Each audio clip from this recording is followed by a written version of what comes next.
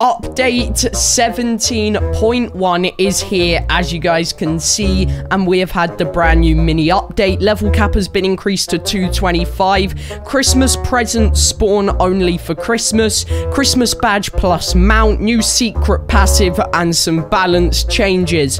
As you can see, we also have a +3 lock event and ×3 XP event, which is crazy. So let's go ahead first and make our way to the passives machine and check this one out right on over here and see what this looks like. So as you guys can see, we have got the brand new secret passive right here, which looks absolutely insane. It's called God, which looks super cool. Now let's go ahead and make our way to the best world. So we also have a brand new level cap, so that means I'm going to be incubating quite a bit this update. As you guys can see, this is currently my team, so I'm going to be incubating quite a lot.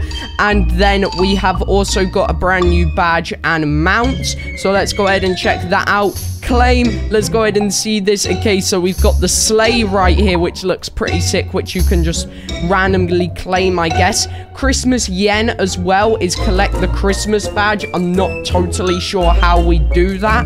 And then we also have got this right here. Let's see if there's anything else here. No, we haven't got a new world either, but we got this brand new mount, which looks super sick right here. Let's check this out. As you guys can see, this is the brand new mount. It looks pretty cool. And that's basically all that's in the update, I'm pretty sure. Secret passive, we've checked that. A Christmas badge and mount, we checked that.